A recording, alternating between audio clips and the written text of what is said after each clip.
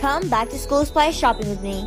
This is my favorite time of year because I absolutely love getting new supplies and just organizing them in my pencil case. So I started off by grabbing a cart, looking at my list, figuring out what I did need and what I did not need. I also did reuse a lot of the things I got from last year, so I didn't have to pick up too much today. But I did remember to pick up a ruler and made sure it had a hole at the top so that it can go in my binder and I never lose it. And then I started to look at these really pretty notebooks, but I decided to just stay loyal to the 5-star notebooks because they're absolutely amazing and they are super durable. So I picked up this blue one because it was really pretty, and I started to notice that I have blue theme going on, but my sister said to pick up this orange one because it was very summery.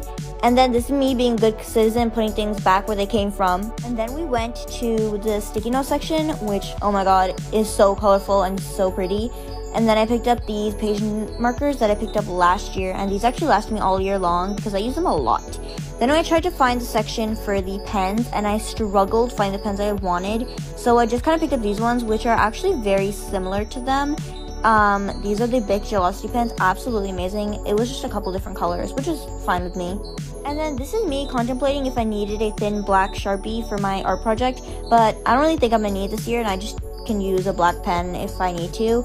And then I went to the pencil section and we picked up these Bic ones. These are absolutely amazing, guys. They last me all year long. Love these pencils. Also the Papermate ones that are really nice with the little grip. Love those ones. Those are also really nice.